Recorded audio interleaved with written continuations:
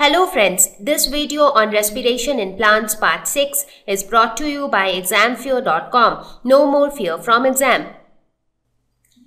So what happens next in step 4? So in step 4, the starting material is going to be the product which was formed in step 3. So that is fructose 1,6-bisphosphate, right? So now the enzyme which will act here is aldolase, and the product which will be formed is, there are two products which will be formed: dihydroxyacetone phosphate and glyceraldehyde phosphate. So there are two products which will be formed in this step, right? So let us see what exactly happens here. So the starting material was fructose 1,6-bisphosphate. So there are 6 carbon and 2 phosphate groups. Correct?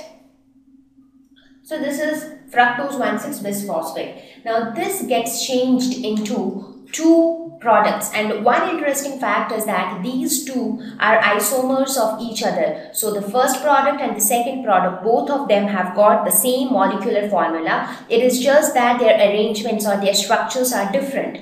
So how is the structure? So if you talk, and each of them are a 3 carbon compound. So this was a 6 carbon compound. So basically it gets split into 2 3 carbon compounds.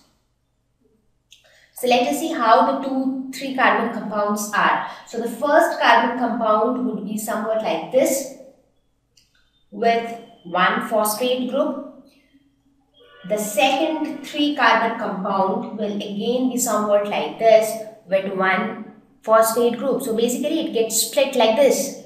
So now you have 2 3 carbon compounds with 1 phosphate group each. So you see here both of them have 1 phosphate group, right? And these 2 are isomers of each other. Both of them have the same molecular formula, that is C3H5O3P1.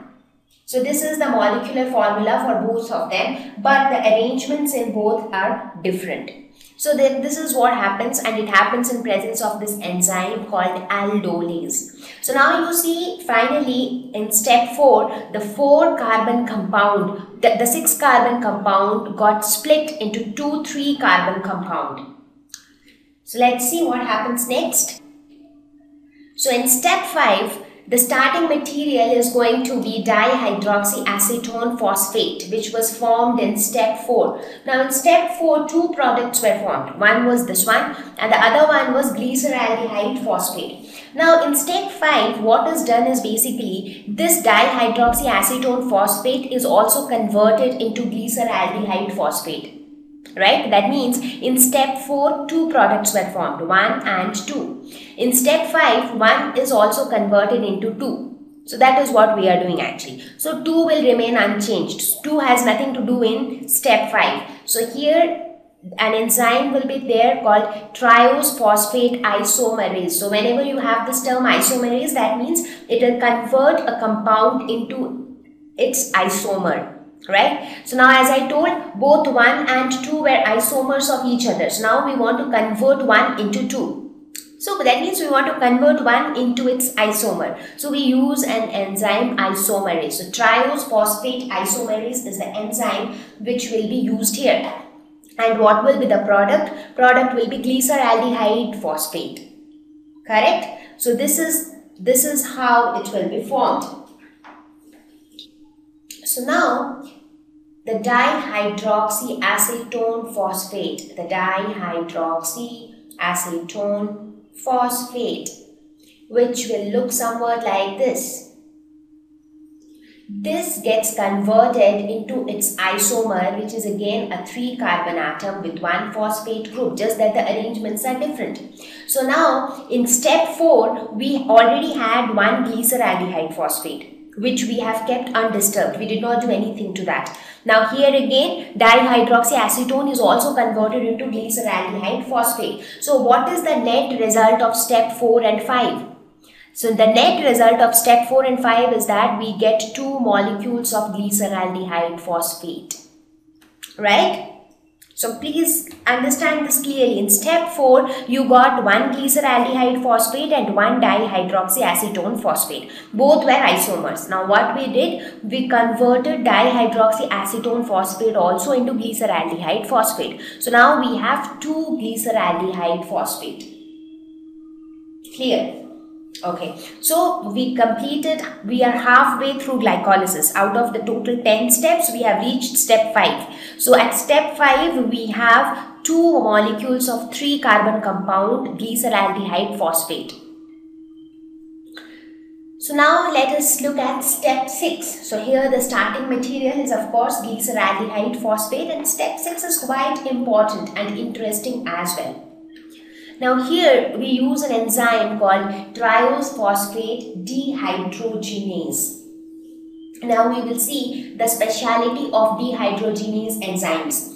Now here, this step in itself has got 2 sub-steps. So 2 things will be happening here. Let us see what is that. So here the product is 1,3-biphosphoglycerate. Okay, let's see how is that formed. Okay. Now here in step 6, we will be utilizing an oxidizing agent because oxidation will take place in this step. And what is that oxidizing agent? That is NAD+, that is nicotinamide adenine dinucleotide. So this is my oxidizing agent which will be utilized here.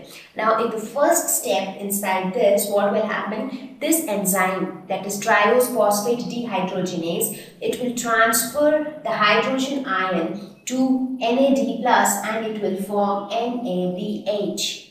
So this NAD+ will be converted into NADH plus H plus, and this will be done by the enzyme. And which is the enzyme? I am not writing the entire name of the enzyme because the name is quite big.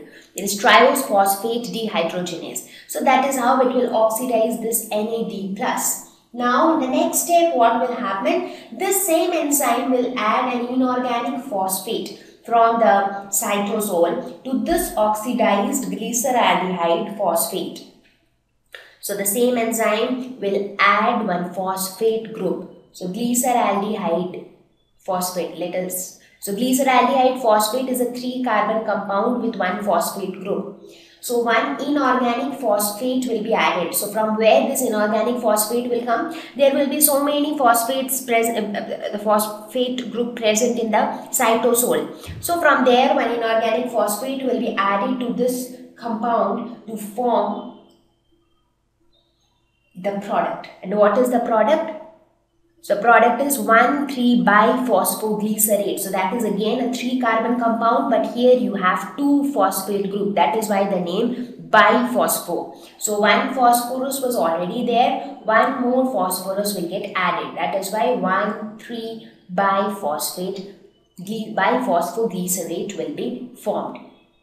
Right? Now, this process will get repeated 2 times. Why 2 times? Because in step 5, 2 molecules of glyceraldehyde phosphate were produced, right? Now, for each molecule of glyceraldehyde phosphate, 1 molecule of 1,3-biphosphoglycerate will be formed, correct? So, since you had 2 molecules, therefore 2 molecules of 1,3-biphosphoglycerate will be formed.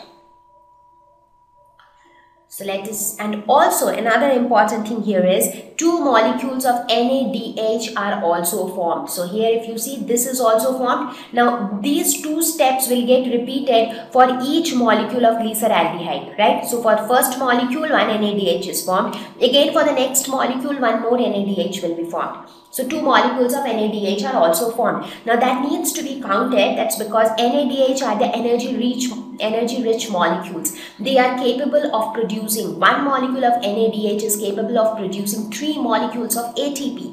So you can just imagine how energy-rich are they. So here in this step we are producing 2 molecules of NADH and 2 molecules of 1,3-biphosphoglycerate. So now as we go, thank you. Please visit www.examfear.com to watch more videos, attempt free online test, get free study material, find tutors and mentors. Thank you once again.